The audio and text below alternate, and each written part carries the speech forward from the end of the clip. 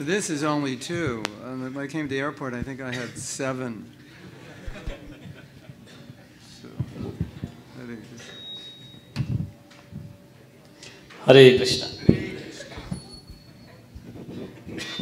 Hare Krishna. Can I introduce myself? Because I hear the same introduction every time. I could make it better. So, I could do it better. Okay, please. I'll edit.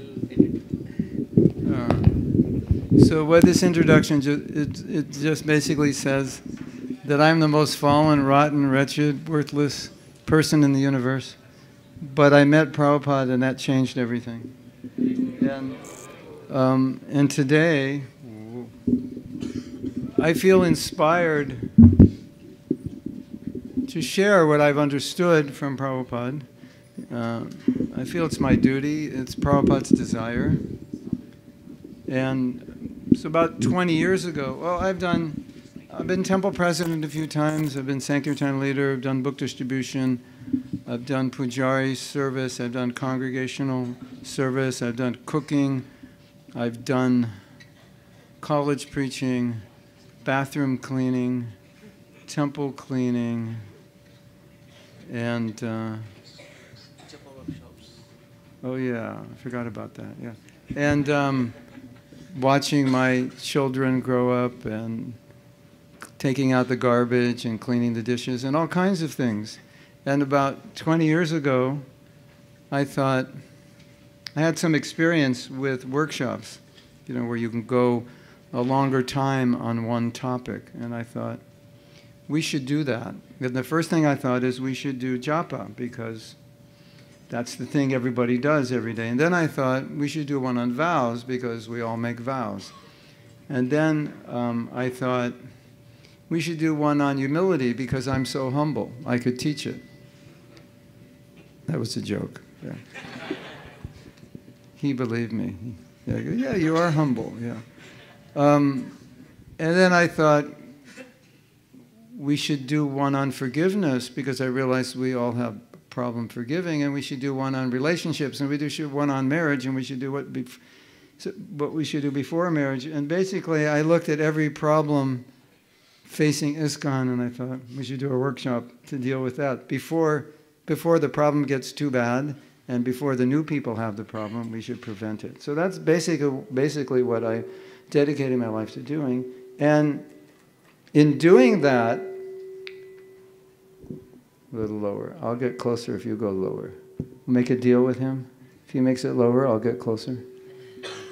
So in doing, yeah, that's better. So in doing that, I learned something really, really important. If you're going to teach something, if you want to take devotees from here to here, you have to know what's in between here and here. Like, what are all the problems that get in the way? Because if you don't isolate those problems between here and here, then it's not practical. That was one thing I realized. And by teaching and trying to understand what is the real problem, let's address that. What is the problem in chanting purely? Let's address that. And then I realized one of the biggest problems we face as devotees is we know a lot, but we don't do everything we know. So I thought, okay, well, let's do workshops where we don't just talk about it, but we do it. So I'm not going to let you out of this. I'm not going to let you go by tomorrow morning without you having improved your japa. I could teach you the theology of the holy name, and I could teach you how to chant, which would be like teaching you how to fly an airplane by sitting in this classroom. You know, when you get in the cockpit, you don't know how to do it, right? You crash the airplane. So I thought, not that knowledge is not necessary, but let's spend time taking that knowledge and understanding how we can apply it day in and day out. And as I said, isolating those problems that we face. So that's what I did. And so I spent the last maybe 20 years focused on doing that. And what I've done is I've written some books to help this. I need to write more books. That's part of the plan. Many of the workshops that I do live are now online as self-paced courses. And so my goal is that all the workshops will be self-paced courses. I've created some books. Some of you have seen an affirmation book to help put us in the right consciousness before we chant. And I've just written, we just published a book on self-care because I do a self-care course. So we have self-care affirmations. And I'm going to do, the next one will be, we're working on now, my wife is editing it now, marriage affirmations. And then we're going to do forgiveness affirmations, and we're going to do vows affirmations. So I just want to help devotees take what we know and really make it practical. And so, you know, like we say, go from the head to the heart, get it out of your head into your heart. So that's what I've been doing. And that's what I want to do for the next 3 sessions with all of you. Which is why I'm holding this. What did you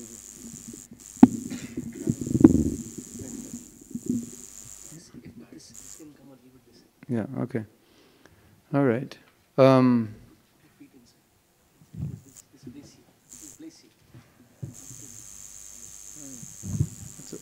Actually, it's better like this. Okay.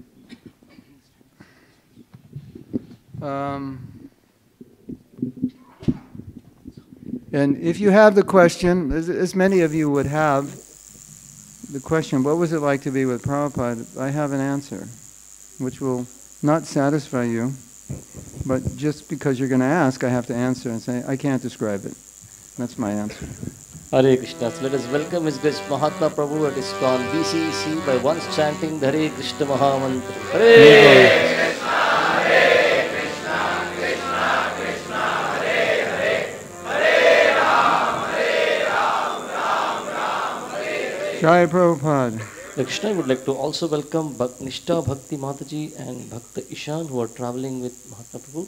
Let us welcome them also. Once chanting Hare Krishna. Hare Krishna, Hare Krishna, Krishna Krishna, Hare Hare. Hare Ram, Ram Ram, Hare Hare. I have to sit up straight. It's better.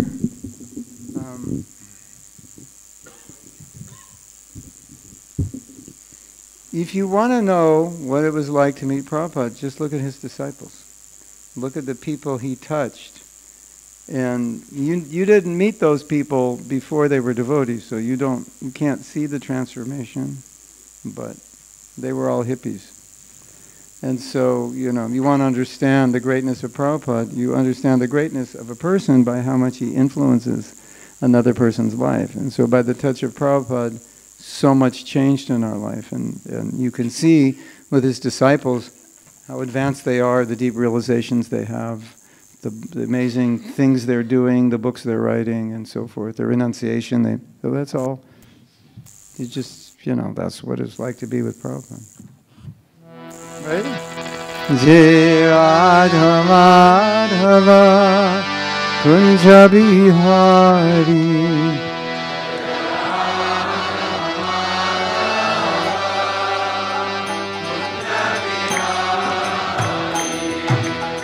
Radha Madhava Kunja Bihari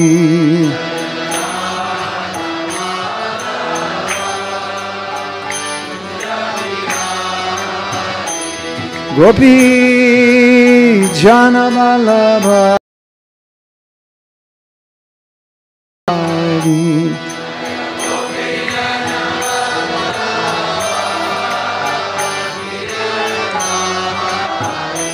Gopi Jana Vallabha Girivardhari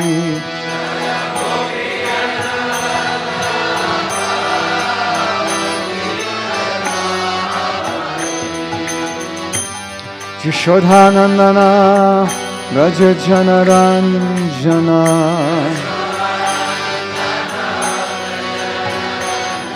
Yashodhanandana Raja Janaranjana Jamuna Tira Vanachari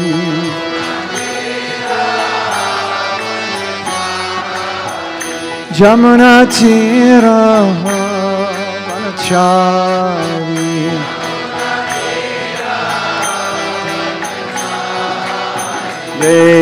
Radha Madhava Kunja Bihari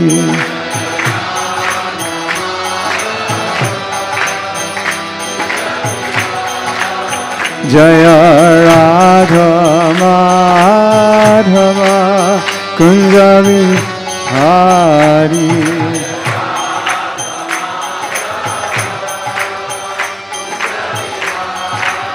Gopi Janabalabha Giribharadhari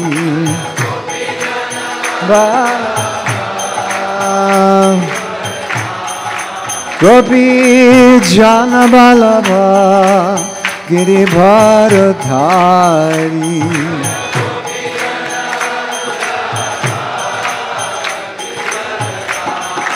Yasodhanandana Braja Janaranjana Yasodhanandana Braja Janaranjana Jamuna Tira Vanachari Jamuna Tira Vanachari Kunja Bihari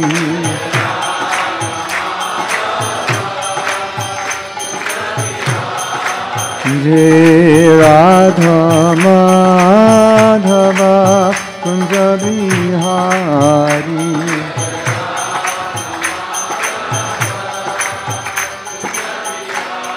Sri Radha Madhava Ki Jai Sri. What's the deity's names?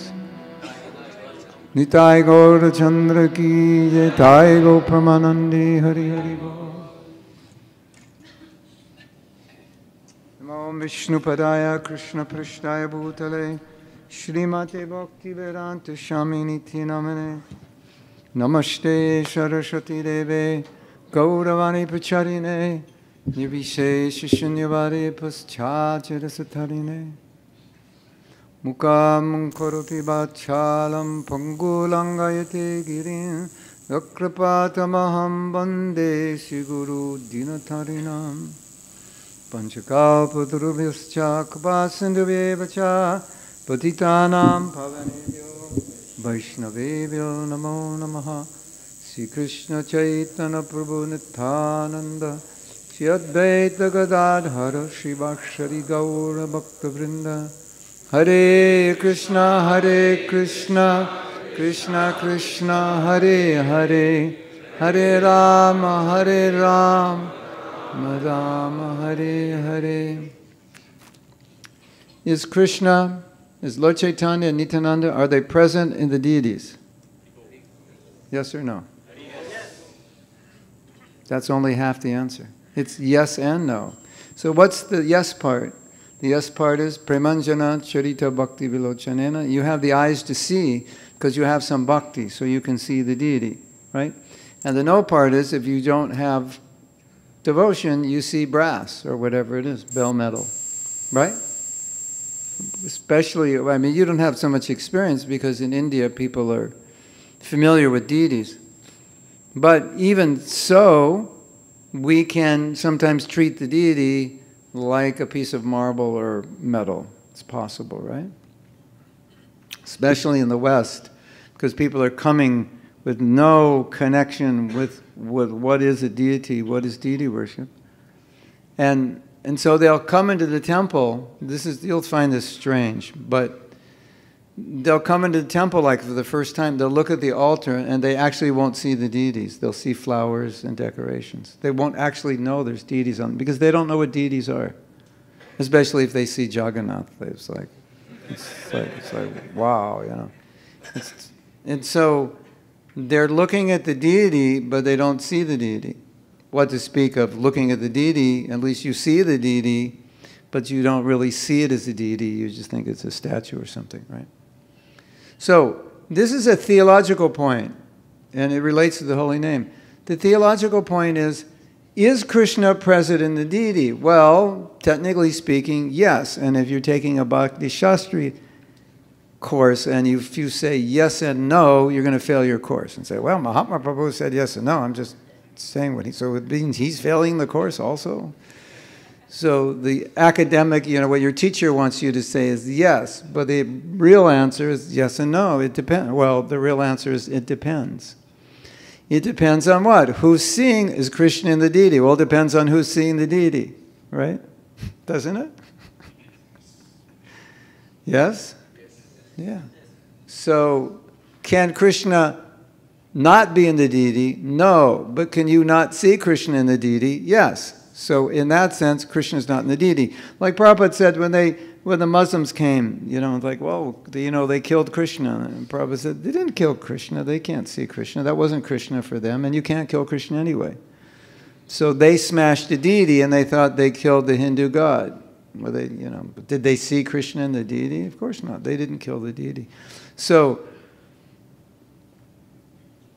you could be worshiping a deity, and I'm sure this happens in India, and you think the deity is some temporary manifestation of something, right? Brahman or whatever, right?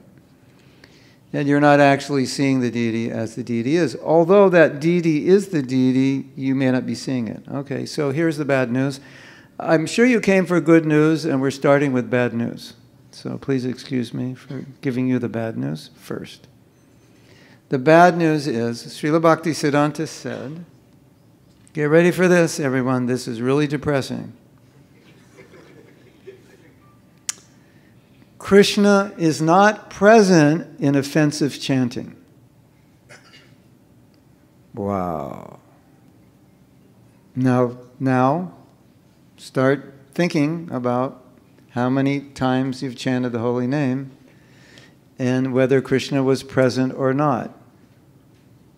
And see, how could he? Prabhupada says he's present in the holy name. How could he not be present? Okay, he's there, but you're not. Right? Ayurveda says you are wherever your mind is.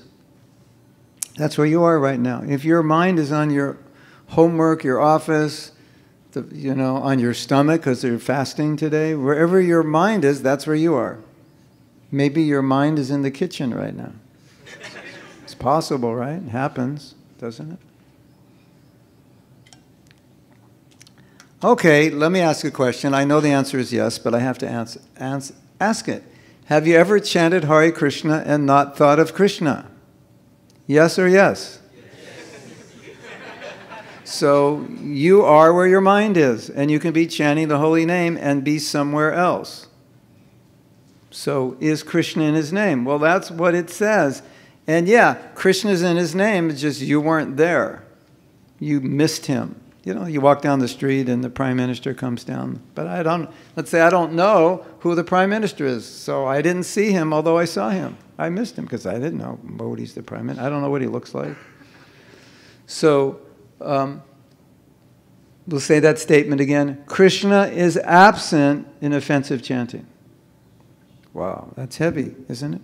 I thought I could just chant Hare Krishna, just kind of like, just chant, You ever just chant? You ever, there's chanting and there's just chanting. So, there's real, it's like anything. You can do it right or you can just do it, right? Hare Krishna, Hare Krishna, Krishna Krishna, Hare Hare.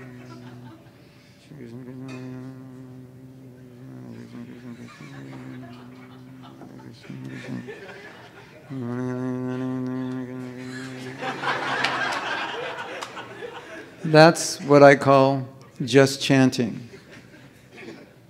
Yes? The Hindi translation 106.5 FM पे चल रहा है. 106.5 FM. You'll get the translation. All the people who speak Hindi don't know why you're laughing. And that's really frustrating, isn't it? Maybe the people who don't know English will get so frustrated that they'll learn English today so they can hear the lecture tonight in English. Who knows? Anything is possible, right? So we have all sometimes just chanted. Now, here's a kind of sensitive issue to ask ourselves. How often do we actually chant compared to how often do we just chant? And by just chant, I mean we're just chanting. Why? Because we have a vow to complete, right? So I've just got to get the vow done, right? So I'm just, it's like you have a job as a dishwasher and you don't like washing dishes. So you like wash them as fast as you can and, you put them to dry and they're all still greasy and, prasadam is stuck on the plate, So that was kind of like, he didn't really wash the dishes properly. He just kind of got over it, just got it done, because he doesn't like to wash dishes. I have a question for you. Have you ever been chanting japa and your only goal was just to get them done? Like there was nothing else on your mind, but I got to get 16 done. Like, yes or yes? Yes. Okay. That's a problem, right? Have some of you ever chanted really fast rounds because you really wanted to get them done fast? Yes or yes? Did you feel relief when you got them done? Yes, yes, yes, or yes, yes, yes. This is a problem, right? Now, if we're just chanting and not really chanting, then according to Srila Bhaktisiddhanta, Krishna's not there. And that's a problem because I just spent 2 hours thinking I was chanting Hare Krishna to find out only today the depressing news that Krishna wasn't even there for those 2 hours. And definitely, I wasn't there. I was all over the universe, but everywhere on the holy name. Have you ever chanted and not heard one round, one mantra? Has that ever happened? And when you finish your rounds, you realize, oh my God, I chanted 16 rounds and I didn't even hear one mantra. Did that ever happen to you? Raise your hand if that never happened to you. Because if you raise your hand, you're definitely an incarnation. But for all of us ordinary mortals, that happens, right? Now, here's the problem. Why, when someone taught us to chant, didn't they tell us that this is going to happen? Nobody told us, right? They just said, chant. Here's the bead, you chant, Hare Krishna, like go to the next bead, and when you get to this end of the beat, turn around. And that's basically all we heard. And they'll say, pronounce it and hear it, right? And if your mind wanders, just try to listen, yeah. If you're lucky enough to even know that your mind's wandering, that's a skill in itself, right? So when your mind wanders, bring it back. Yeah, and after I finished 16 rounds, I finally realized my mind was wandering for the last 2 hours. So now what do? So I just wasted 2 hours, Isn't it? So we don't want to waste 2 hours. This is the bad news, that everybody before you came today thought, if I just chant 16 rounds, I'm going back to Godhead. Right? Because Prabhupada said that, right? So all I have to do is somehow or other. And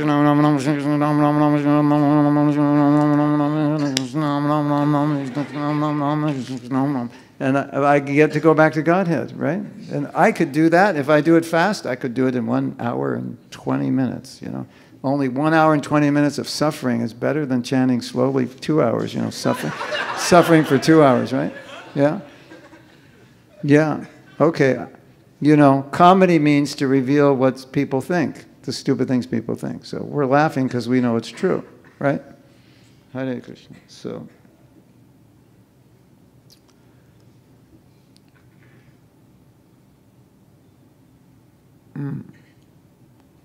What happens when you chant Namaparad spiritually? You do not make spiritual advancement with Namaparad. You make spiritual advancement with Nam Abbas. And you get prema with Shuddha Nam, right? But you can't get to Shuddha Nam unless you chant Nam Abbas, a reflection. You know, I mean, the sun's out. It's not noon, but it's pretty bright, right? We can see. So Bhaktivinoda Thakur said, the only thing you get from Namaparad is some material piety. You get nothing spiritual, no anartha nibriti, none of that.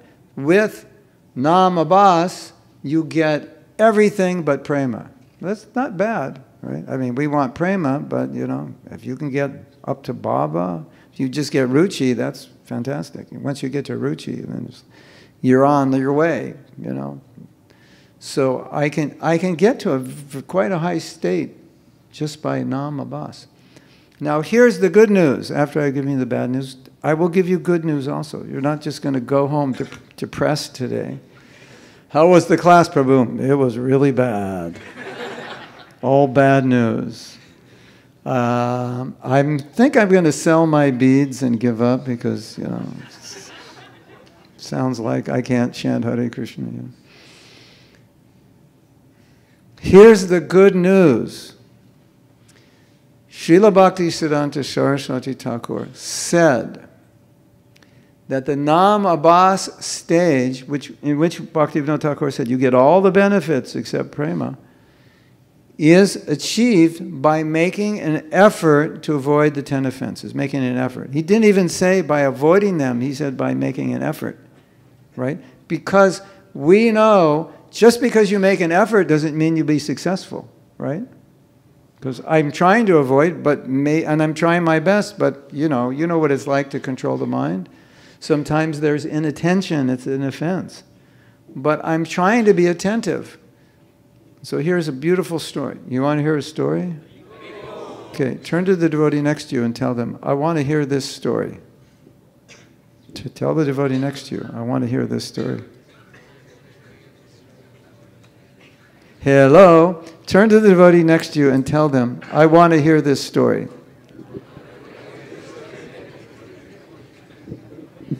I just want to make sure you're interested, you know. Because if you don't want to hear the story, you can go outside till I finish the story, and then you can come back in when I finish, right? Krishna, this vehicle MH12 EG2391, ये Santro car है, इसको निकालना पड़ेगा. सामने के plot में किसने रखा है, उस प्लॉट का कुछ तो उनका आज पूजा करना है उधर पे उनको. तो MH12 EG2391 और कोई टू व्हीलर्स भी उस साइड है तो उनको निकालने पड़ेंगे. कृपया करके इसे निकालें.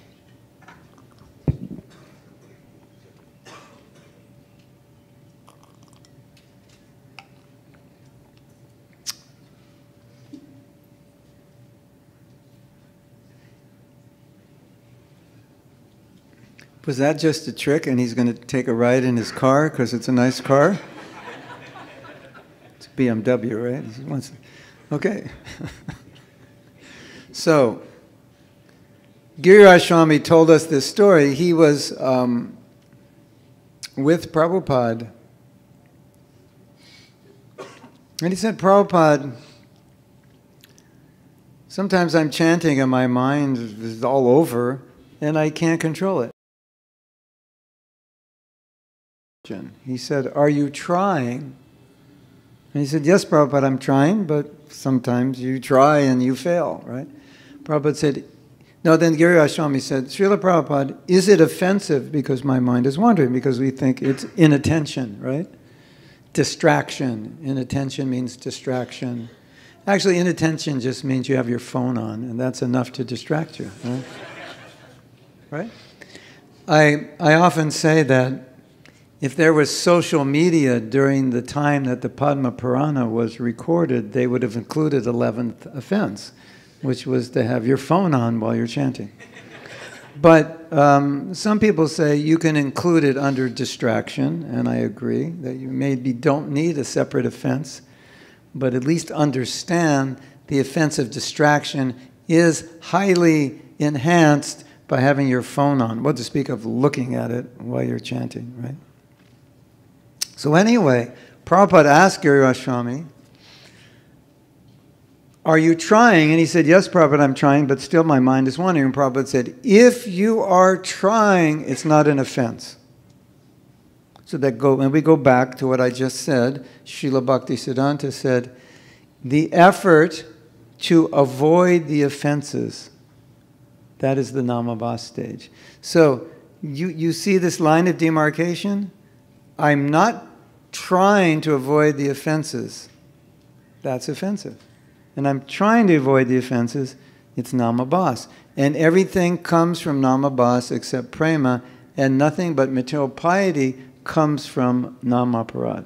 So there's no spiritual benefit.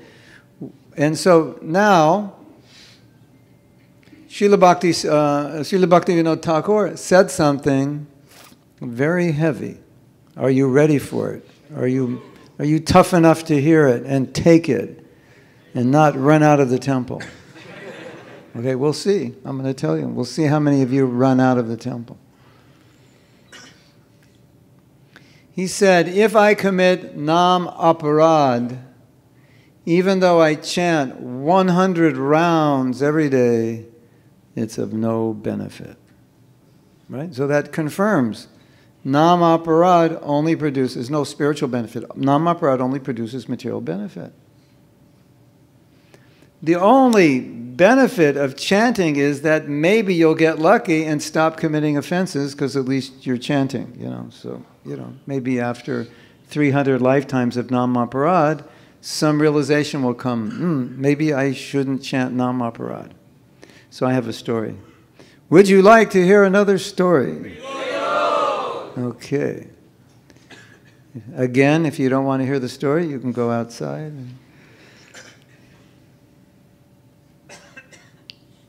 Now, you're going to find this strange, but I think you will appreciate what Prabhupada had to deal with trying to purify his Western disciples. This story is going to sound really weird to you, but Prabhupada had some disciples who left ISKCON and created their own community. And in their community, they did not have a minimum of number of rounds. They were chanting, but there was no stricture that you had to chant a certain number, and they were not following 4 regulative principles. They were not following 3 regulative principles. They were only following 2. And if you know anything about hippies, you can guess what 2 they were not following and what 2 they were following. Should I give you a hint? Or you already know? You know what it means to be a hippie, right? Sex, drugs, and rock and roll. That's what it means to be hippie. So the sex and drugs were the 2 that they were following, or not, how should I say? Not following. Yeah. The 2 that's right. They were not following those, and the no gambling and no meat eating, they were following. I never knew, I knew those devotees, but I didn't know them after they started this community. And I could only assume that they just felt like they couldn't follow the other principles. But it's kind of strange, isn't it, that you would have a devotional community chanting Hare Krishna and drugs and illicit sex. It seems strange, doesn't it? So anyway, the GBC, the leader in that part of the world, talked to them about it, asked them questions, and they said, yes, we're not following the principles, but at least we're chanting Hare Krishna. That GBC went to Prabhupada, explained the whole situation. You have this community, they're chanting, they only follow 2 principles.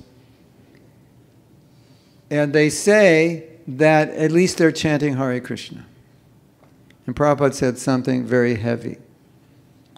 Turn to the devotee next to you and say, what Mahatma Prabhu is going to tell you is going to be really heavy. Tell him.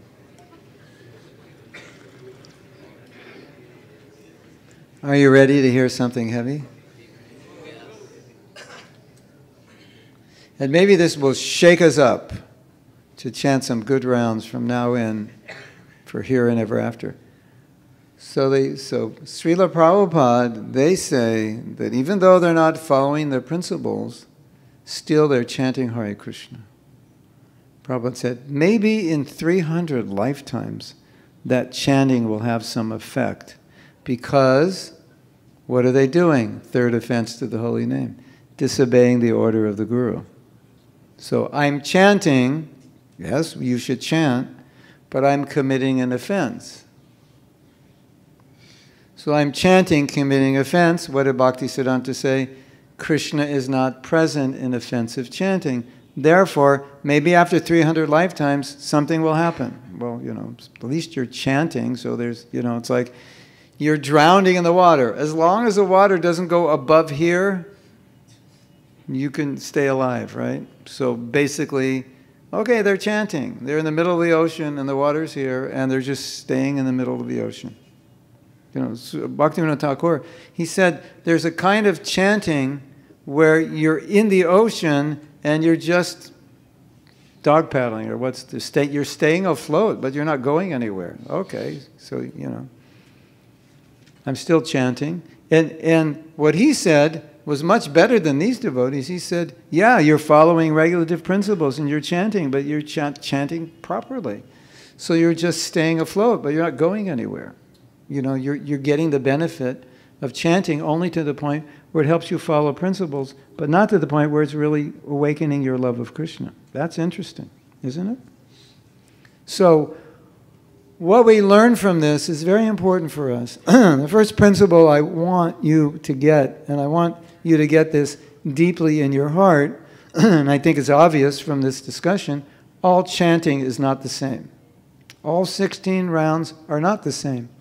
And we think, well, if you're initiated, or you want to be initiated, or you're living in the temple, or you've made a commitment to chant 16 rounds, we've heard Prabhupada say many times, if you chant 16 rounds and follow the 4 principles, you will go back to Godhead in this life. He said it many times. He was questioned about it. People doubt it. Gaudiya Math says no, 3 lifetimes. It's impossible, 1 lifetime. Just this morning, I was reading a lecture on the Dvaitacharya. Sri Dvaitacharya Prabhu Ki Jai. I was reading a lecture this morning on the Dvaitacharya. And in the lecture, Prabhupada was saying, we should go back to Godhead in this lifetime. If you take the Krishna consciousness, you can go back to Godhead in this lifetime. That's the goal. You should do it, etc., etc. And so Prabhupada had this theme, go back to Godhead in this lifetime. 1 life. Don't come back for another life. Don't spend another life. And many times Prabhupada said, Kali Yuga is bad. It's going to be so bad, don't come back. You won't want to be here. He was like encouraging us. Somehow or other, he was trying to knock sense in us, because we have, the word thick-headed. You have children that are thick-headed. Whatever you tell them, their heads are so thick, it doesn't get in, right? So we're spiritually thick-headed. And so over and over and over again, Prabhupada would say, you can do it in this life, do it in this life. You don't have to come back. You can get it done now. Just do it. And it's going to get really bad and you don't want to come back. And so do yourself a favor, chant Hare Krishna, 16 rounds, and you will go back to Godhead. So once I heard that, I was like, this is good. Hare Krishna, Hare Krishna, Krishna Hare Krishna. 16 rounds, I go back to Godhead. Hare Ram. Where's my phone? You got a phone?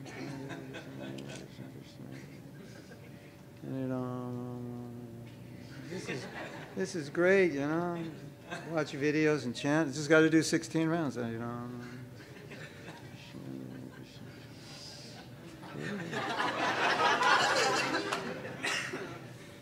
Yeah?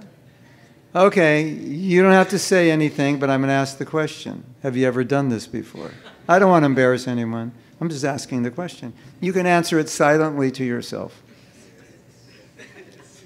So this is a huge misunderstanding, isn't it?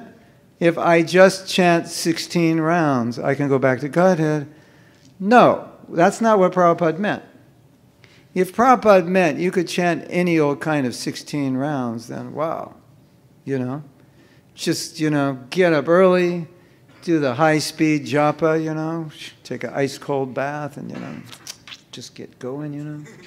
You know, in an hour and 5 minutes you can finish and like, wow, cool, I'm going back to Godhead. Now I can do anything I want today. Right, you know? You know that mentality? Got my rounds done, I'm good. Got my insurance policy, you know. I'm paid every day. I pay 16 rounds into my insurance policy. I'm good. Yeah.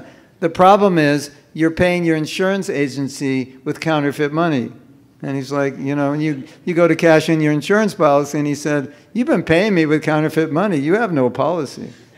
Now you tell me at the end of my life, you know. So most of you are kind of young, so it's good you know now. Right? That you can't, you know, have an insurance policy with counterfeit money. Have you ever heard this concept of the shadow of a name? It's not the real name, it's a shadow. You know, I mean, that's what boss means. But nama boss, it doesn't mean a shadow in the sense that there's no potency. It means there is something there. It's not a complete shadow. It's just not the full. It's not the full light. It's a partial. That's what it means. Not a shadow, but there's the concept of a shadow, right? So if you're trying to lose weight, I have a plan for you. You can eat anything you want. This is a great plan. You're like, wow, really? You can eat anything? Yeah, you can eat anything you want. This is how you do it.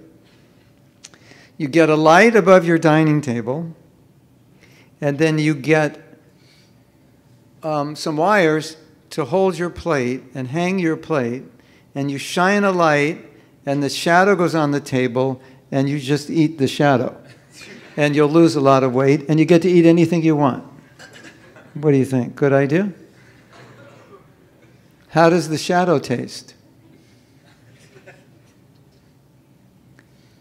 Okay, I have another question for you. Does your holy name ever taste like a shadow? Like, did you ever have this experience of like, Krishna's in his holy name? I've read that, I've heard that, but I'm chanting now and I have like zero realization. You ever had that experience? Prabhu, I had a big realization today in my japa. What was it? That I have no realization. That was my big realization today. I have no realization that Krishna's in his name. Have you ever had that realization? Oh yeah, Prabhu, I have it all the time, very intensely. It's a very intense realization for me during japa. So there's this concept of a shadow name, right? So if you eat, if you follow my diet after 3 or 4 days, you're going to be like really weak and tired, right? Because you're only eating a shadow of your food. Have you ever felt like spiritually weak? That ever happened to anybody here? Just like, you know that kind of day when you're just like, Maya's really strong. You know that, you know that day? Like, you just feel it, like, deep inside, wow, Maya's really heavy.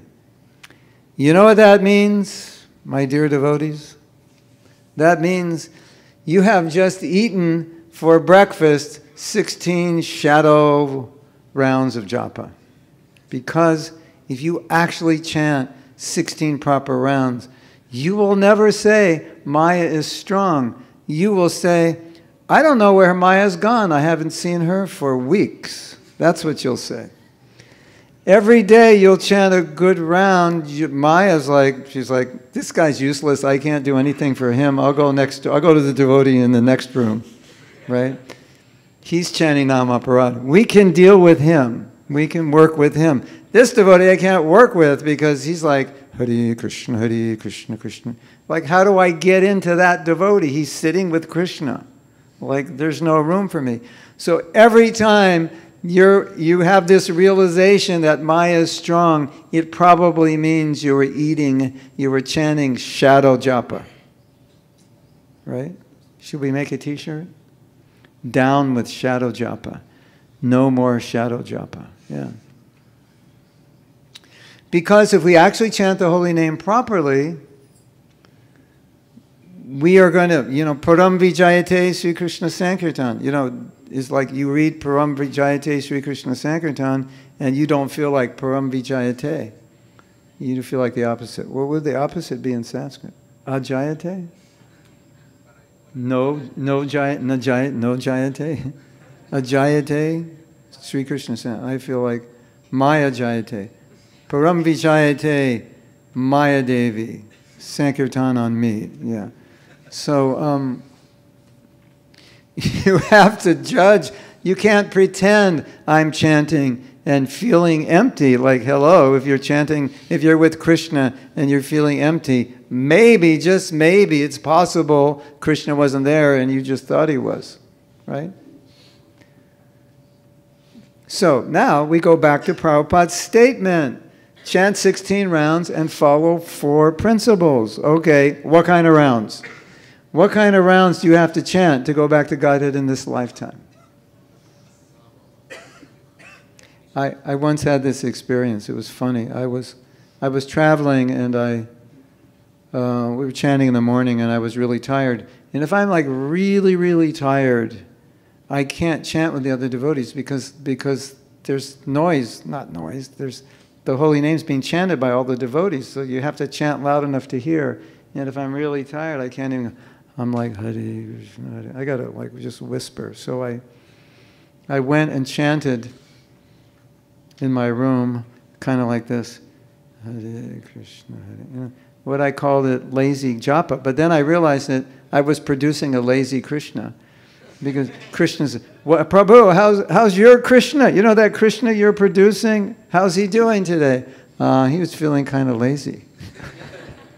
The Krishna I was producing was kind of tired today and distracted, and he wasn't really happy, hanging out with me. So I was just in my mind thinking, oh, if I'm producing Krishna, what kind of Krishna am I producing? If I'm even producing anything. So anyway, when Prabhupada initiated devotees and he said the 10 offenses, and he told us whenever there's an initiation that you should recite the 10 offenses. Now, let's put 2 and 2 together. It's an initiation into Harinam. You're taking a vow. With this vow of 16 rounds, 4 principles, which you're vowing to follow, Prabhupada saying, you vow to do this, and you will go back to Godhead. Okay. But Prabhupada is qualifying it. What's he qualifying it? These are the 10 offenses, don't make them. So that is the pramanam, that is the evidence that you can't just chant any kind of rounds and think you're going back to Godhead, because if Krishna is not even in your holy name, or Krishna is falling asleep in your holy name, and if you're not even there while you're chanting, that's not the chanting that Prabhupada is saying is going to take you back to Godhead. It's not any chanting, it's actual chanting. Does that make sense?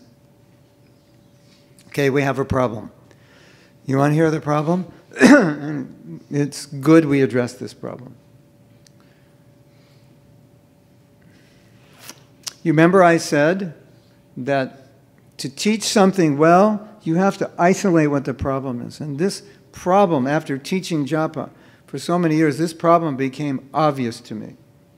And how did I understand this problem? Through the questions the audience was asking. And I will tell you the questions they were asking, and maybe you've had these questions also. And you will see what these questions reveal is that they're looking at the holy name as an external physical process. You have to do it. Like sit this way, pronounce it this way, face this direction, do this, do that. Right? The focus is not on connecting with Krishna, but it's connecting through physical aspects of chanting. And that is actually the biggest problem we all face. And I'm not saying these things are not, you have to pronounce properly, you have to hear, sit, all these things are important. But what I saw is that's all that was important. That was like of primary importance. So we got questions like, is it okay to stand up when I chant? Okay. So is it okay to give your mother a hug when you're standing, or do you have to be sitting? It's like the same question. It's like, wouldn't you think that's a stupid question? You know, go home and hug your mother. Prabhu, what time of day is the best for hugging your mother? If I hug her after 7:30, will she still accept it? Should I do it standing or sitting? Should we be facing east when we hug? Like, that's ridiculous, isn't it? You'd think. If anybody said that, you would think, it's probably a little mentally ill, right? Wouldn't you? Like, that's not normal. Is it okay to stand up? Can I chant after 7:30? How long should it take to chant the holy name? What direction should I sit? This is all process questions, right? When you understand that you're connecting with Krishna when you chant, it's a relationship, then those process questions start to sound like not so important. Just like, just hug your mother, it doesn't matter, just show her you love her. You haven't seen her in a year, just do it at midnight, it doesn't matter, just do it, right? With love and devotion, right? So when you understand the holy name, the relationship we have with the holy name is similar, if not exactly the same, to relationships we have in this world, then you understand my focus on the process is I missed something. I missed the essence, right?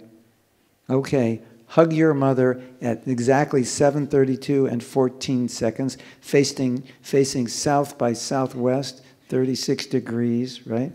Hug her for exactly 14 seconds. And at 14 seconds exactly tell her you love her, and then hold her hand and kiss it at 17 and a half seconds. You would think, I am nuts, right? What are you talking about? This is crazy, right? If you love your mother, do you even need any instruction how to do that? No, you do it out of love, right? All these Japa workshops and all the principles and everything, it came out of the love of the heart of the senior devotees who love to chant, and they're sharing their realizations of what it's like when you love to chant. And this problem, I hate to say it, this problem is this problem affects mostly Indians in the West or in India, because you've been raised process-oriented, as far as I can tell. Like, you know, go to the temple, see the god, offer the, 7 times or whatever you do. Why are you doing that? I don't know. That's what my grandmother told me to do. Isn't it? Something like that. Yes? So, I'm not faulting you. It's good, to be process-oriented is good, because you can follow things and you can do it well. That's good. But when it's a relationship, it's not good, because that's not what... The process is just secondary, right? But the connection, the relationship is primary. Does that make sense? So this is really an obstacle I want you all to meditate on. And maybe you were raised, going to temples and doing puja and offering this and doing rituals, which is... I'm not putting that down, but it definitely can create a samskar where the rituals become important, and therefore we have the Smarta Brahman, right? It's not about bhakti, it's about doing the ritual, right? You want to hear a funny story? This is such a good story. It's one of my favorite stories about the holy name. So, as you know, as foreigners and Americans, we're not really like fantastic in pronouncing Sanskrit, because you know Hindi. So you just know Sanskrit just by, more or less, how it should be pronounced, because it's almost the same, many words, right? So the Americans come and completely destroy the pronunciations, right? And you're sitting in class and they're reading the verse and you're like, oh my God, this is Anyway, you respect them, so you don't say anything. But you know they're pronouncing it wrong, right? So all the American disciples, or in India in the early days with Prabhupada, and they're chanting, Hare Krishna, Krishna Krishna, Hare Hare, Hare Rama, Rama Rama, Hare Hare. And there's a Sanskritist, that's with Prabhupada and the devotees, and he's going crazy, as you could imagine, It's Hare Krishna, Krishna Krishna, Hare Hare, Hare Rama, Rama Rama, Hare Hare. That's right? More or less. Maybe even you don't do it that way, but that's more or less the proper way to do it, right? So even in India, depending on the part of India and the accent, if you're Bengali, you really botch it up, right? Kisno. And Prabhupada, the Kisno Ramo, and Prabhupada, he can be very funny. Prabhupada's like, who is this Ramo? I don't know. Who are they? Who's Ramo? Who is this Ramo they're talking? Who is this Kisno? Right? So even, and Lord Chaitanya used to make fun. Did you know that? He used to make fun of the accent, the Bengali accent. I don't know how he made fun of it, but it's, it's funny, right? Sit down, Prabhu. That's funny, I usually do that on the toilet. I don't do it, so we can imagine Mahaprabhu's, having fun, Anyway, so this story is so beautiful. So he says to Prabhupada, Srila Prabhupada, these devotees are chanting the holy name improperly. And Prabhupada says, yes, I know. Like Prabhupada didn't know. Like Prabhupada's translating Bhagavatam, he knows Sanskrit, he knows how to pronounce Krishna's name. And Prabhupada, I never heard Prabhupada try to correct us. Hare Krishna, all the devotees, Hare Rama. We're going on Hari Nam Sankirtan. And Prabhupada never said, it is not Hare Krishna, it's Hare Krishna, and it's Sankirtan. Hare Nam Sankirtan. He never said, ever corrected us. And Prabhupada told this man, he said, yes, I know, but Krishna knows who they're calling. Wow. If that doesn't destroy every ounce of ritualistic mentality you have left in your heart, I don't know what will. You've got any smarta blood in you, it's over. It's over for you. You can pronounce a mantra completely wrong and go back to Godhead. Wow. If you're a smarta, I don't know. That's it. You probably want to commit suicide now, right? Because the smarta is all about pronunciation, right?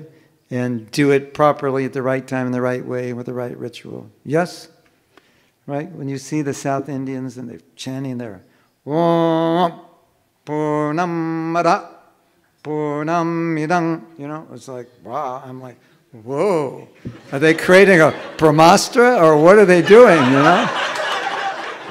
They're like, they get one syllable wrong, they're going to blow up, right? Isn't it? So, my dear devotees, I heard it was a pious birth to be born in India, but you have to contend with this problem, because it works against you when you chant Hare Krishna. You're chanting, you're not even pronouncing it properly, but Krishna knows that you're trying to chant his name. What does that mean? That means the heart and the intention is much more important than the external. I mean, what could be more clear than that story? You agree? I mean, that's an amazing story. You botched up the holy name. You pronounce it totally wrong. And Prabhupada's saying, Krishna sees what's in your heart, right? So, when we're chanting, we're offering our heart. We're praying. What are we praying for? I want to be a pure devotee. I don't want to be a conditioned soul. That's what chanting is all about. It's about giving Krishna your heart. It's not about getting 16 rounds done. It's not about being a smart japa chanter. You should be a smart japa chanter, but not a smart japa chanter. It's about the heart. So bhakti is all about the heart. Patra pushpam palam toyam. Okay, is it about the fruit? Is it about the flower? Is it about the water? Is it about the leaf? No. What's it about? Bhakti uparitam. It's about the bhakti, right? The fruit, flower, leaf, or water. It doesn't matter. Offer whatever. It's the bhakti that's important, right? So, should I chant at 4, 4:30, 5, sitting this direction? Is this okay? Can I stand up? Can I walk? It's not about the fruit, flower, leaf, or water. It's about the bhakti. Isn't that obvious? I mean, it's a relationship, right? You ask any woman, if your husband totally ignores you, you talk to him and he's just got cotton in his ears, he doesn't want anything to do with you, but he gives you a beautiful house, a beautiful car, all the jewelry and saris you could ever want, are you happy? And they're like, not really. I mean, I like the house and the car and the saris, but I'm not really satisfied because we don't have a relationship. Am I correct? 100%, right? So that's like, you know, you can give Krishna the perfect mantra and the perfect ritual and the perfect everything. That's like husbands, they say men are more intelligent. I don't know. They're not that intelligent when it comes to marriage, right? Because they think, well, I'll make my wife happy by giving her stuff. She's happy by having a good relationship, not just by, I mean, she likes stuff, of course. But she's happy having the relationship. Krishna's the same way. You can't buy him through ritual. You buy him through bhakti. Right? Does that make sense? So, another car is blocking the driveway. There's one more car, MH14 HD 1862. MH14 HD 1862. It's in the lane. Please remove. Red color Maruti. Mm-hmm.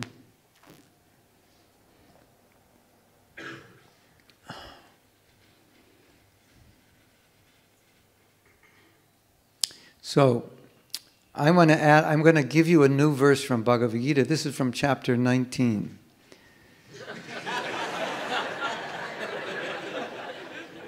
I like to create new verses. I like the, it's like, it's dynamic, spiritual life is dynamic, Why not create verses which apply?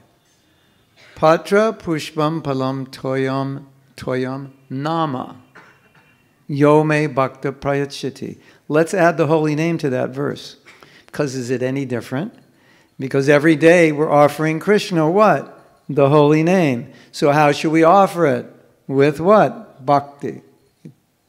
Patra pushpam balam toyam nama yome bhakta prayachiti tadaham bhaktu paritam. Then I will accept it. Of one who has a pure heart, prayatatmanaha. I will accept that offering from that person. Now, Prabhupada said something heavy. Are you strong enough to hear something heavy? Yes. We'll find out. Prabhupada said, if you don't make an offering with devotion, Krishna kicks that offering off your altar. Whoa. Hare Krishna. Okay.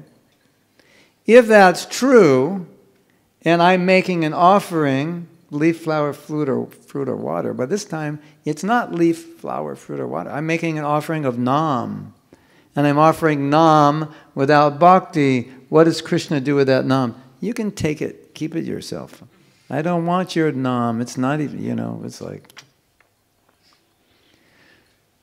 Do you ever feel like you feel nothing when you chant? You ever have that feeling? How are you feeling, Prabhu? Not feeling. Okay, this is really interesting. And this is so simple. Krishna says, Yayatamam prapadyante. I reciprocate with whatever you offer me. My dear devotees, if you're feeling nothing when you're chanting and Krishna is equally reciprocating with you, what are you offering him? You don't have to be a mathematician to know if you offer 0 in an investment, you get back how much on your investment? 0. So whenever you say, I don't feel anything, hello, I don't feel Krishna's reciprocation. Hello, you made a 0 investment and you're waiting for a big return. Does that make sense? I invested 0. I don't feel anything. Try offering something. Krishna, please let me be your pure devotee. Please help me. Please purify me. Try making that offering and you will get a reciprocation. But even more simple than that is when you make that offering, immediately you have an emotional experience because you're feeling the bhakti that you're offering through the holy name, because you get to experience your own bhakti, right? So, my dear devotees, we get to experience our own bhakti. How much bhakti do you give to your japa? Because that's what you're experiencing. So if you say, I don't feel anything when I chant, that's autobiographical. You have just said, I put nothing to my japa. My japa, I'm a dead stone. My heart is like stone. If you say I feel nothing, you're admitting that your heart is like a stone. You're chanting stone-hearted japa. Yes? Because if you put the bhakti in, what do you feel? You feel the own bhakti. You feel your own bhakti that you put in. Krishna, please, let me serve you. Let me love you. Please accept me. Please take my heart. Please pick me up from the ocean of material existence. Hare Krishna. And you're feeling that. You can't say, I have no experience with chanting, because you're feeling what you're feeling. You can only say, I don't feel anything. It's not that Krishna is not reciprocating. Or you could say he is. He's reciprocating with nothing. So what do you expect? So we should say, if you feel nothing in your japa, understand Krishna is 100% reciprocating with your nothing. 0 times 0 is still 0. He's reciprocating, but Prabhu, it says Krishna takes 1 step. You take 1 step to Krishna, he takes 10 to you. Okay, we'll take this first step. When you don't make the step and you're waiting for the reciprocation, you don't get any, right? It's 0. I didn't take it. Why isn't Krishna reciprocating? He is. He's reciprocating with Namaparad. He's 100% reciprocating with your Namaparad. There is no bhakti in your Namaparad. There's just offenses. So distraction, laziness, apathy. Krishna is reciprocating with our distraction, laziness, and apathy. Have you ever had that experience? 100% reciprocation with nothing equals nothing. Hare Krishna. It's true, isn't it?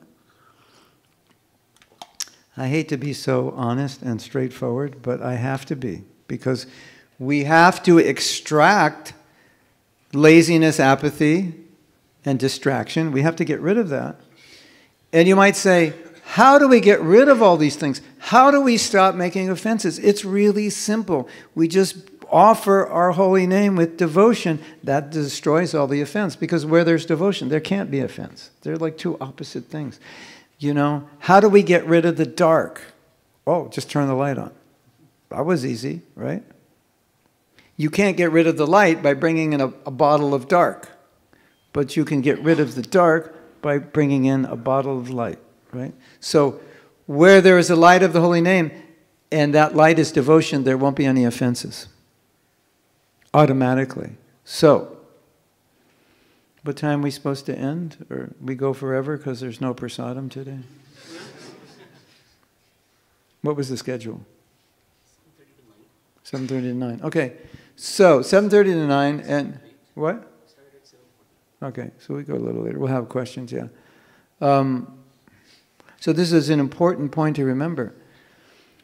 It's not a ritual. When I chant, it's not a ritual. The goal is not 16 rounds. The goal is not, sit perfectly, pronounce perfectly, hear perfectly. We should do that, but that's not the goal. That's not the end game. That's smarta. Smarta, the end game is the process, right? Isn't it? Perfect execution of the process. For bhakti, it's perfect execution of the heart. It's all bhakti, right? I offer my holy name with bhakti. So think of your chanting just like you're offering to the deity. That same mood when you put that bhoga on the plate and you say, Krishna, please accept this. I'm unqualified. I have no bhakti, I have nothing, but I'm asking you, please accept this. That same mood, Hare Krishna, Krishna, please accept me. Hare Krishna, Hare Krishna.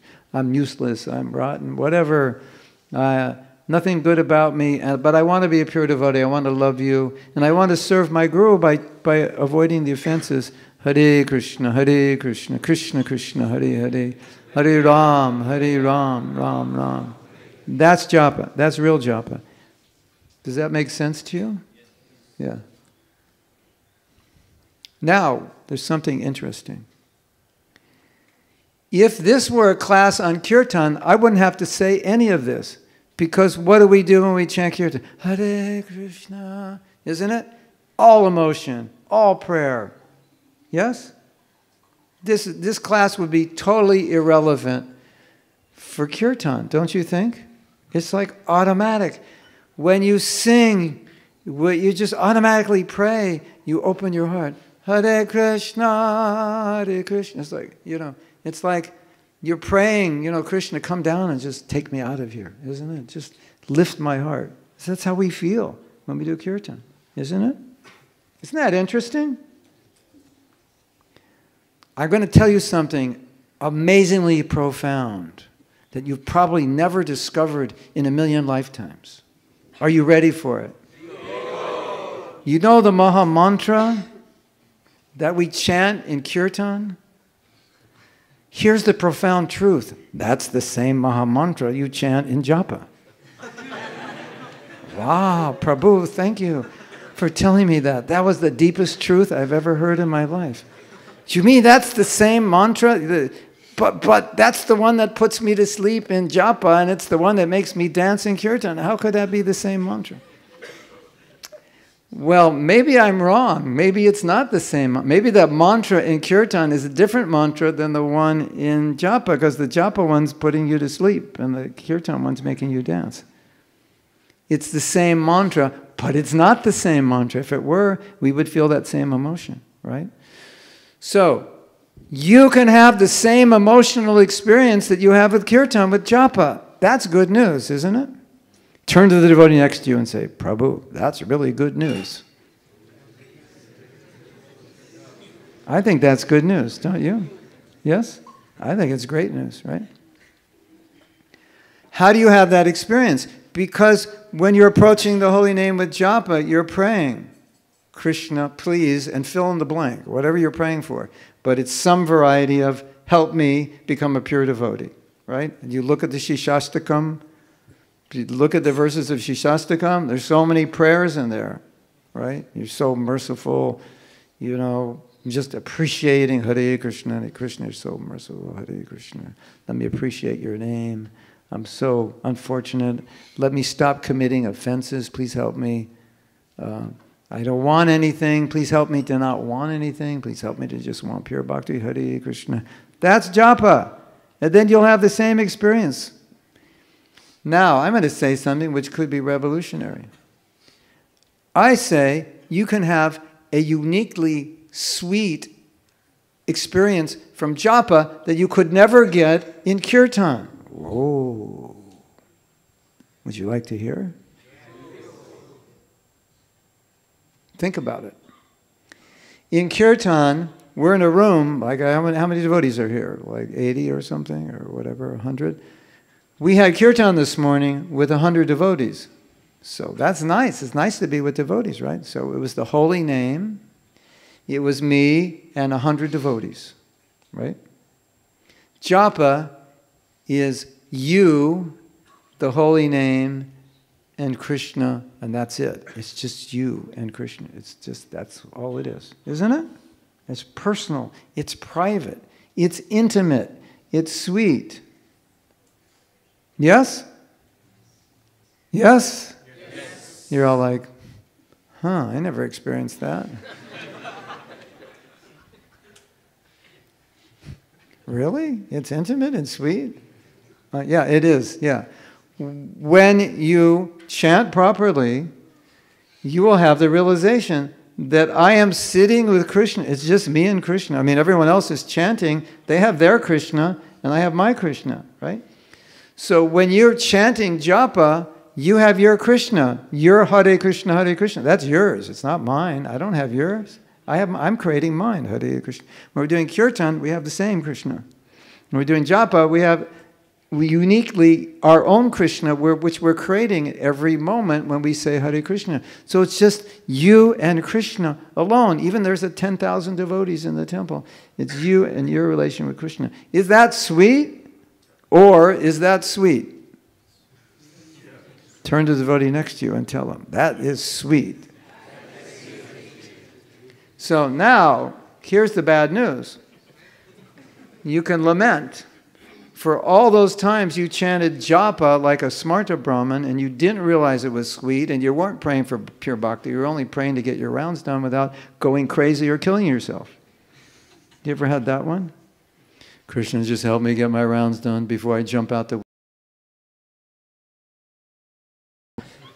Yes? You've ever had japa like that? We should call it out the window japa. Yeah? I don't know what's first, 16 rounds or me jumping out the window, but I hope it's the 16 rounds. So I'm really praying to you, Krishna, that I just don't go crazy in boredom when I chant my rounds. Yeah, that is not japa. That means Krishna is not present in your japa. He's completely gone. And you are only trying to chant a number because you made a promise, right?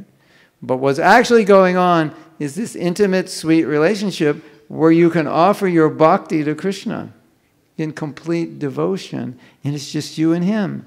Now, let's take the next 10 minutes, let's take the next minute, and we can all cry, all right? On the count of 10, I want you to cry. And you can think, wow, if that's what japa is, I've really been missing out, okay? On the count of 10, start crying. 1, 2, 3, 4, 5, 6, 7, 8, 9, 10, and just lament that I missed that opportunity. In so many sessions of japa, I missed it. I was with Krishna and I didn't realize it. And I wasn't giving him my heart. I was just giving him a ritualistic 16 rounds. We should lament, right? And so from now on, in the future, in your life, you can have this sweet relationship with Krishna every day, if you make the effort. You remember how we began this class? Trying to avoid the offenses is not offensive. That's namabhas. We have to try. And what is the biggest offense? Distraction, inattention, laziness, apathy. Right? Okay, so I'm going to end soon, but I have to do something because this is really important. Have you ever chanted, and it sounds something like this? Hare Krishna, Hare Krishna, Krishna Krishna, Hare Ram, Hare Ram, Hare Hare. Yes? You ever chant like that? If you don't realize this, you have chanted that way, you just don't notice it. And I can prove it to you. It's just turn on record on your phone when you chant japa for 2 hours. And, you know, you don't want to listen to the 2 hours, but if you skim through, you will come to a point where it's going to sound like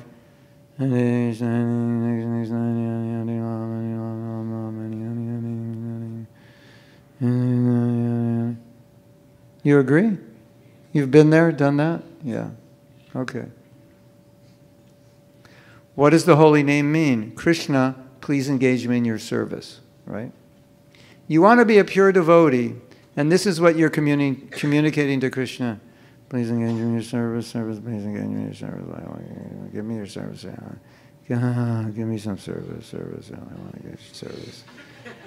So, oh Radha, give me some service. Krishna, give me some service. Radha, some service. Service.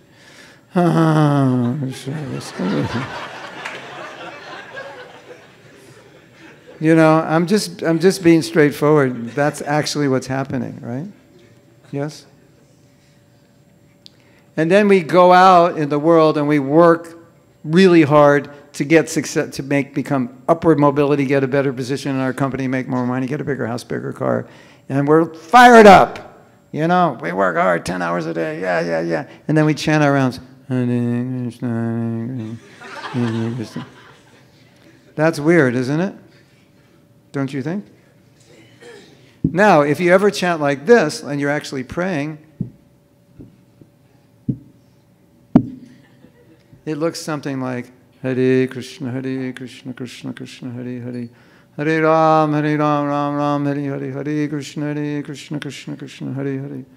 Hare Ram, Ram Ram, Hare Hare. Hare Krishna, Krishna Krishna, Hare Hare. Hare Ram, Ram Ram, Hare. Oh Krishna, please engage me in your service. Please help me. Please pick me up out of this ocean of material existence. Hare Krishna. Place me as an atom at your lotus feet. Hare Ram, Hare Ram. Right?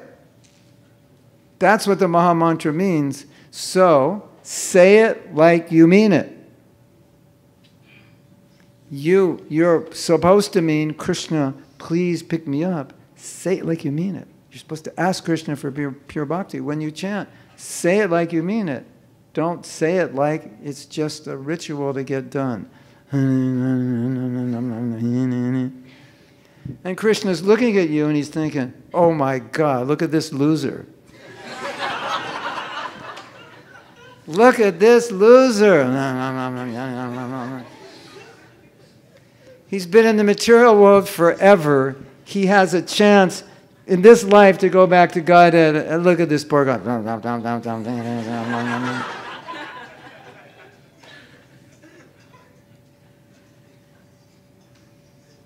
Yes? What do you think? And what does Krishna feel about your chanting? He feels the same thing that you feel. Nothing. So that's the problem. Hare Krishna. Thank you very much. You learn more when you laugh. So I wanted to guarantee you would learn more, so I made you laugh. So we have time for questions, or what's the program? Okay, so we have... and you know why I make devotees laugh? Because I read...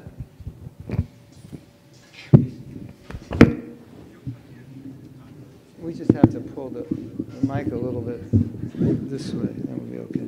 I read, I don't know where I read it. Maybe someone knows where this is. If you make devotees laugh, you make spiritual advancement. Because you're pleasing a devotee. So, you do something to please a devotee, you make advancement. And so one way you can please a devotee is make them laugh. But if you can make them laugh and learn at the same time, that's even better. Okay. Someone has, yes. Thank you, Maharaj, so much for the very enlightening discussion.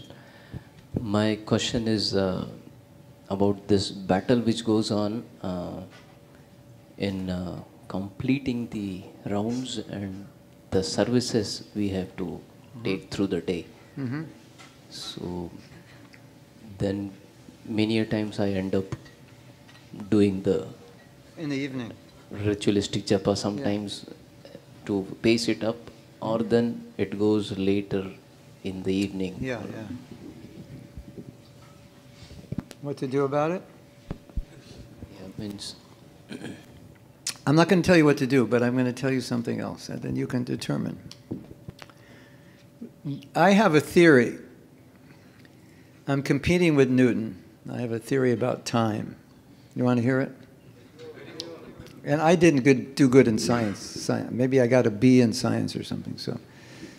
But my theory of time is that time expands and time contracts according to what you give priority to, what you like to do. Because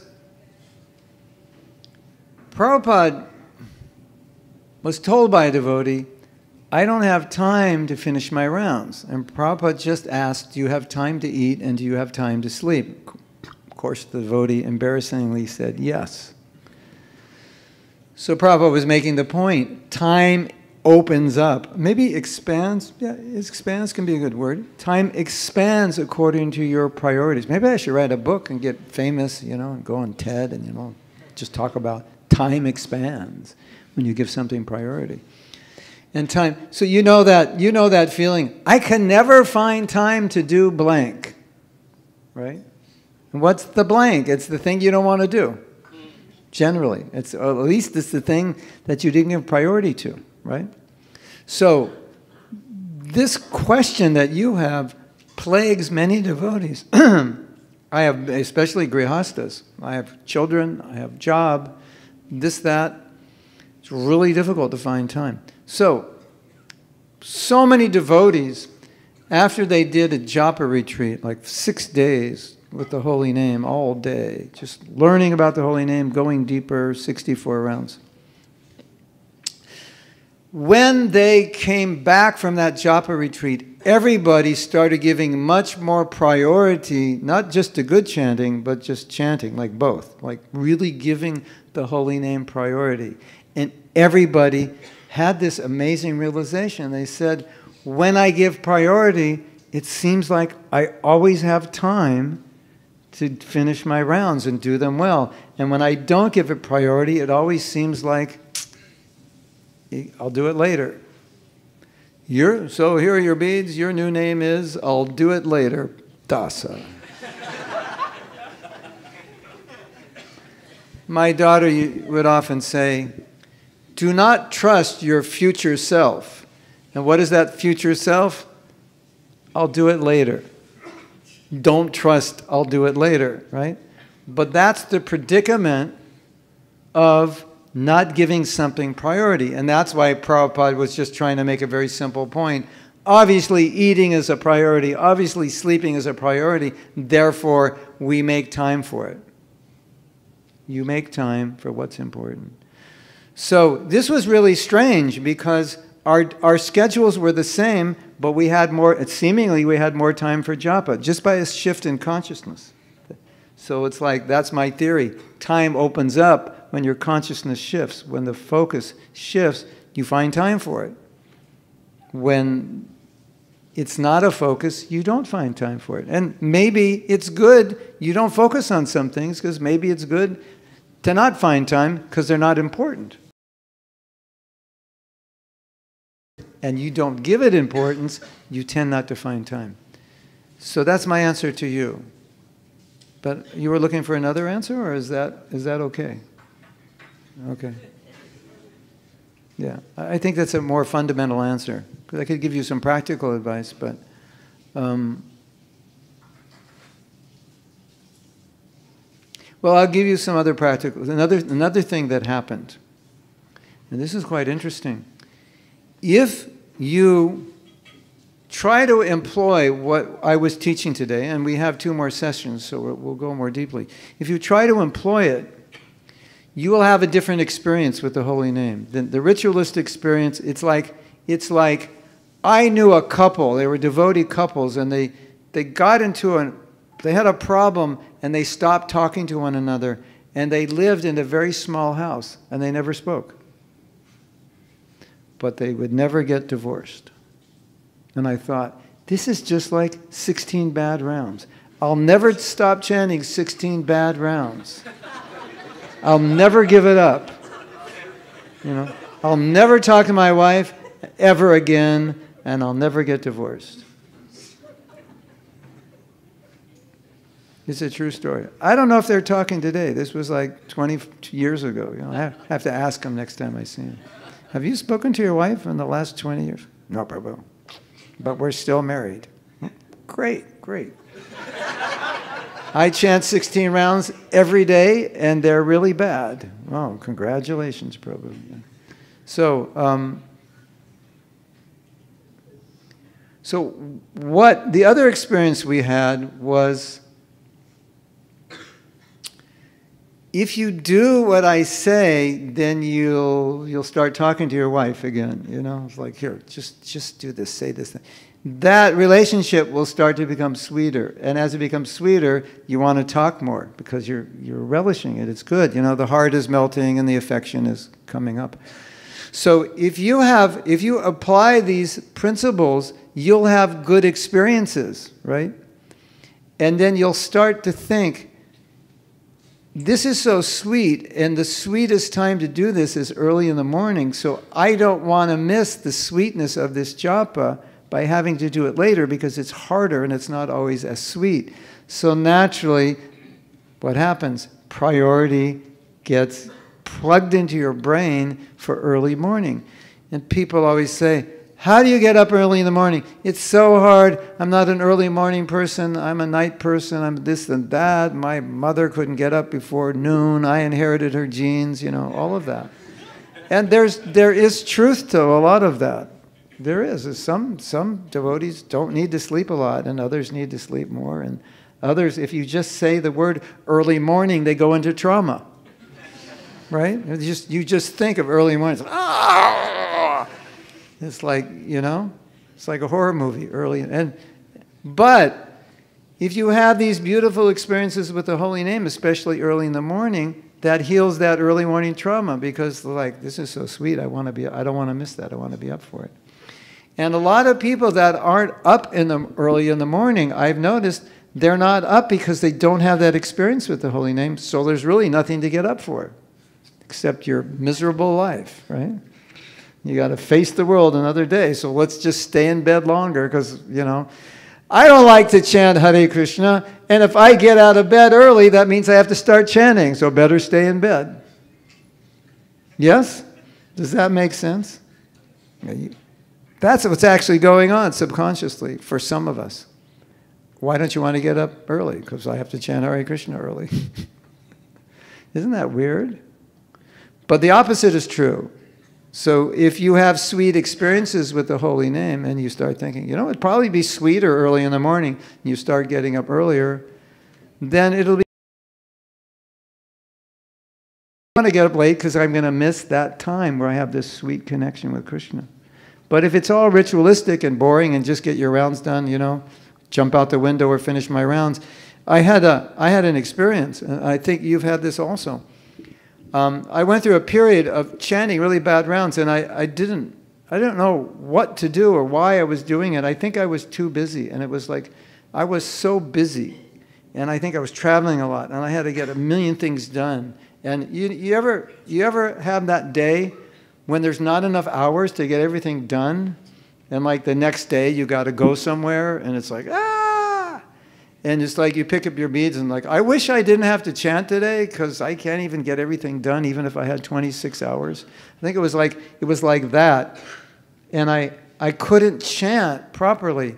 And so every time I was chanting, it was like, can I jump out the window now and end this misery? It was like that, So one morning after chanting like 3 days in a row, really poor rounds, I stuck my hand in my bead bag. And this thought came to me. As soon as I touched the bead, this thought came to me. And the thought was this: oh no, here we go again. And I promise you, you've all had that thought. You may not have known it consciously, but think about it. Have you ever put your hand in your bead bag and all of a sudden it went like this? Like your energy just went down. You're all like, Haribol, Prabhu, Hare Krishna, Tulsi Maharani ki jai, and then, yes? It's the, oh no, here we go again.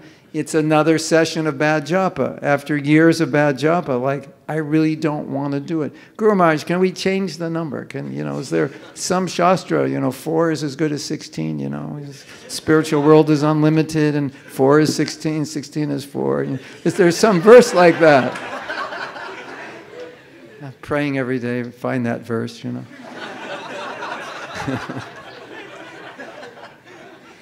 So, but I have another experience, and we're going to get one of these two experiences.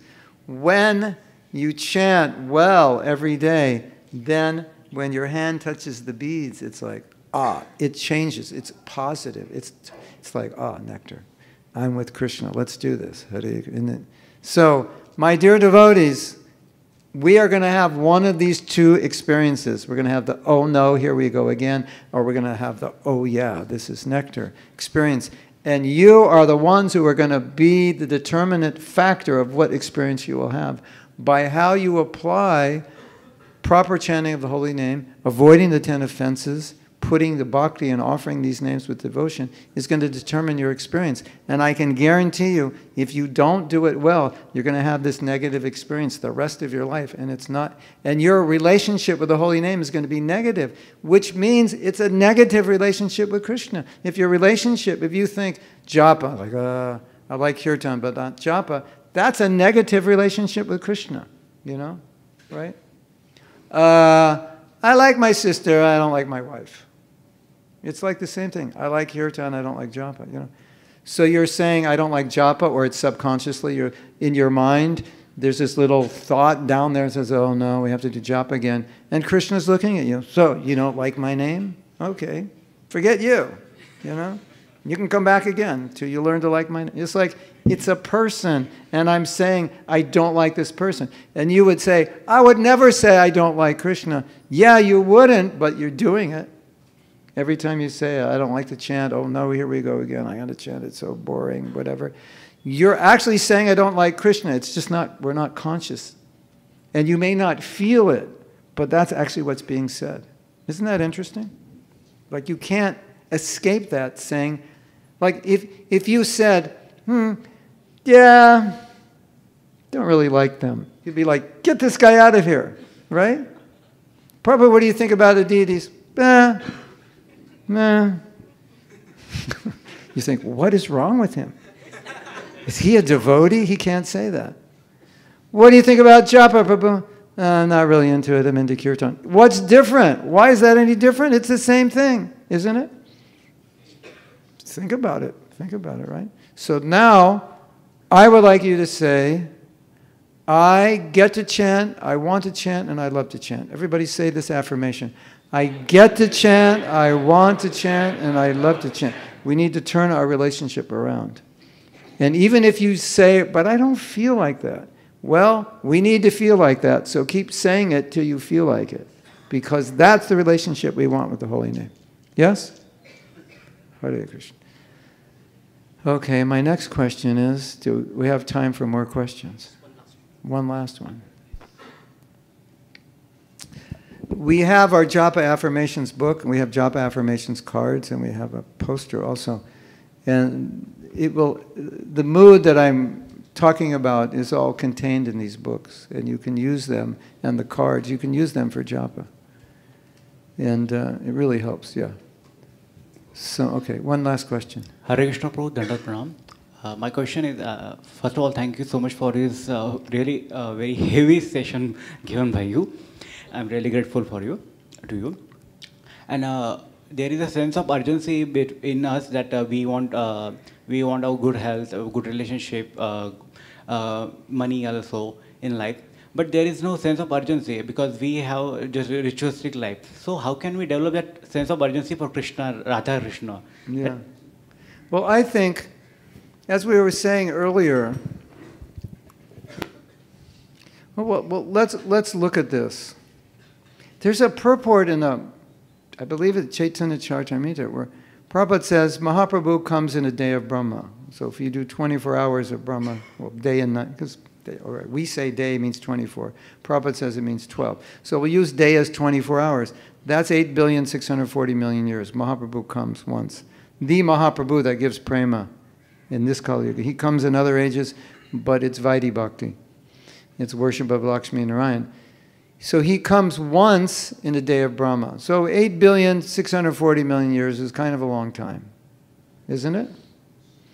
And so Prabhupada says, if you miss this chance, you will have to wait another 8,640,000,000 years. It's like, okay, you know, I think I should get to the front of the line because that's a long line to be at the end of, right? That's a lot of bodies. That's a lot of suffering. It's interesting that he would even have to try to convince us that in one life you can go back to God in one lifetime. You don't have to wait 8 billion years. Like, why would you have to convince anybody of that? It's like, you know, you have, we were wherever, driving somewhere, and they had all these like high-end cars, like really high-end. You know, we're talking like hundreds of thousands of dollar cars, right? So let's say I owned one of these car dealerships, and I had like lots of Rolls Royces, Lamborghinis, what's the other one? Some Bentley, what's another one? Maserati, yeah. Maserati's more affordable. It's like $200,000, $150,000. And I said, Prabhus, come down to my office And you can choose any car there for $1,000. In today's money, what is that? How many rupees? 80,000? For 80,000 rupees, you could choose any car. And you ask me a question.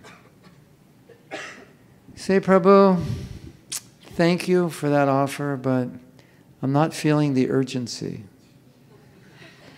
What could you tell me to like be willing to sacrifice my hard-earned 80,000 rupees to get a car that's like 80 crore rupees? I'm like, what kind of question is that? Like, so Prabhupada got that question all the time. That's what Prabhupada was dealing with. So Prabhupada repeatedly would say, I just want to remind you, those are 80 crore cars, which you're getting for 80,000 rupees. So I think you should go down there, like right now, before they're all gone, because once they're gone, you won't have that offer for another 8,640,000,000 years. Let me think about that. That's the problem of being born in Kali Yuga. Like, our brains don't work. You know? So the guru is like, he's looking for the switches and he's trying to turn on. Let's try to turn this switch on. 8,640,000,000 year switch. That didn't seem to work. Okay, let's try this one. In one lifetime, you can go back to Godhead. I don't know. I've got a lot of ambition. Well, let's try this one. Only 16 rounds and 4 principles. Yeah, but that's kind of hard. He's like trying to turn all the switches, and our switches are like, he's like, they're all stuck, right? Isn't it? That's Kali Yuga. So that's the problem of being born in Kali Yuga. Like, the brain is like really dusty and dull, and isn't it? And so this is how Prabhupada wanted us to create urgency. Hello, you've been in the material world forever. Forever is a very long time. Yes or no? It's a really long. How long is forever? It's really long. You've been here for a really long time, and you're probably going to live another 50 years or so. And within 50 years, which is like that in eternal time, you could be dancing with Krishna. Hello? Is anybody home? Did anybody hear that? Srila Prabhupada, do we have to chant 16? Can it be 4? This is the response Prabhupada's getting to this. Because I was there and I saw it, and I saw Prabhupada always talking about this life, go back to Godhead. You can do it, it's simple, it's easy. Srila Prabhupada, but it's so difficult. It's like, hello, you've been here for millions of lifetimes. You can get out in this lifetime. All you have to do is take 2 hours a day and chant, and like try to chant. And you know, it's not hard to eat prasadam, is it? You know, gambling's not that much of a problem. You know, get rid of your tea. You can go back to Godhead, and you know, just be married. And if you're not married, be celibate. And if you're married, control yourself. And you go, 80,000 rupees. That's a lot of money. It's a lot of money for a toothbrush, but it's not a lot of money for a Maserati. Right? So is 80,000 rupees a lot of money? Not for a mansion. For a little shack, maybe. So when you're saying, but it's so hard, I have to try. But you have to look at what you're getting. You have to look at what you're buying. And all of a sudden you realize, wow, this is not a once in a lifetime opportunity. It's a once in a material existence opportunity. And all I have to pay is 80,000 rupees. This is crazy. This is insane. I would have to be the stupidest person that ever walked the planet to not run down there as fast as I can and buy that car. Right? That's the point Prabhupada's trying to make. And so if we can transpose that onto Krishna consciousness and realize this is a once in material existence opportunity. Am I so stupid that I'm like, but I always wanted to be an actor, and it's like, I just can't give up that desire. And it's so hard, to give up tea, and I really like onions. And we're looking at you and like, did you actually say that? Like, yeah, his brain is not working. We got to get in there and work it, So we throw the shlokas at you, right? We should. I'm not saying you, I'm saying all of us.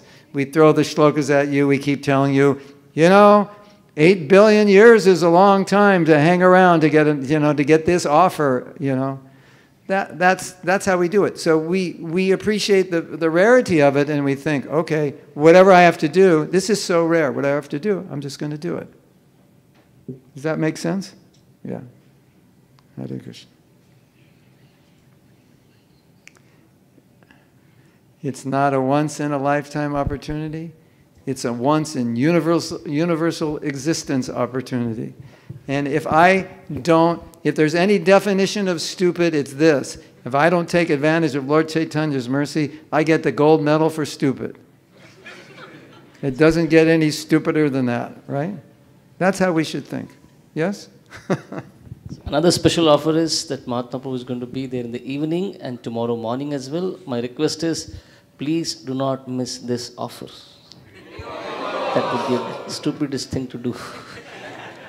Thank you very much. Let us thank His Grace Mahatma Prabhu by once chanting the Hare Krishna Mahamantra. Hare Krishna, Krishna Krishna, Hare Hare, Hare Ram, Ram Hare. Since today is Advaita Acharya's appearance day, we're going to fast till 12 o'clock. हम 12 बजे तक fasting कर रहे हैं. तो आज प्रसाद नहीं है आज के सेशन के बाद सुबह, लेकिन शाम को और कल सुबह फिर सबके लिए सबका प्रसाद होगा. Can I say one thing about Advaita Acharya that I read this morning? And it applies to what we're talking about. It applies exactly to the last point. As we know, Advaita Acharya, he called Mahaprabhu to come down. Why? Because he didn't think he could deliver the fallen souls. And I was reading that and I was thinking, Mahavishnu, coupled with Sadashiva, comes down and he's saying, this is a tough job. These people in Kali Yuga, I don't think I can deal with them. So this really explains the meaning of patita,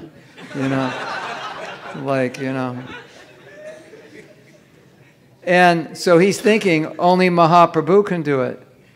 And Mahaprabhu tried to do it as Krishna. And, the Gita did it, it didn't. So he comes with the holy name. And so we have faith that no matter how fallen we are, the holy name can purify us. Because even Mahavishnu himself couldn't do it. He had to have Mahaprabhu come and put the spicing in the holy name of prema in the mood of the Brajbasis for it to work. And so we're in a really good position, right? We may be the lowest and the worst and the stupidest, whatever, but this Maha Mantra, Param Vijayate Sri Krishna Sankirtan, you can be whatever, Jagai and Madai or worse. This Maha Mantra has the potency. And so we should have faith, right? Mahaprabhu has come with this Mahaprabhu's medicine, he can cure people who are dead. This medicine is so potent. Go to the cemetery, give it to people, they'll be dancing out of their graves. We are dead spiritually, right? But we can be dancing with this nectar. And so I think that's a really significant point to meditate on today. Thank you. Hare Krishna. Jai Prabhupada.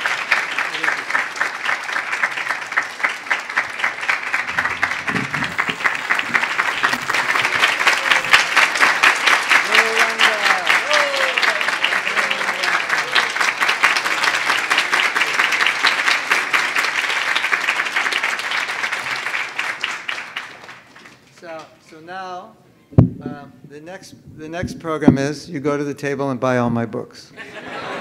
And make sure you buy 10 for all your friends. All right? Hare Krishna.